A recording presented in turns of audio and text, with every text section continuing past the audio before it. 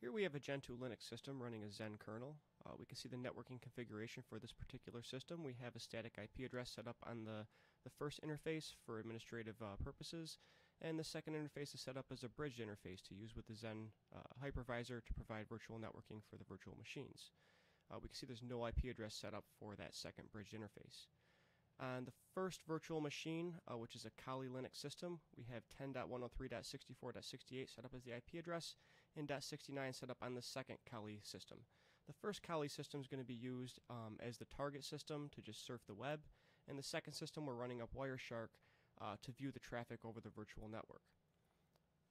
You can see right now on Wireshark we're just seeing basic broadcast traffic going over that virtual switch, but we begin to run a MAC flooding attack on that system, and we can start to see these malformed packets being generated in Wireshark going across the network, just to arbitrary destinations.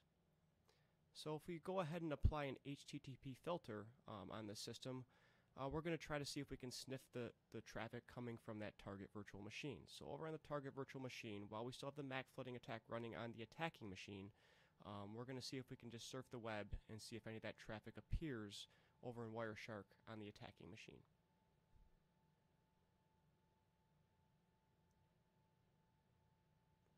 So now we're just surfing the internet right now, just looking at unencrypted web pages to see if we can see any of that traffic showing up in Wireshark. And as we can see, nothing is actually showing up over there in the Wireshark window, signifying that we are unable to actually sniff the traffic over the bridged interface.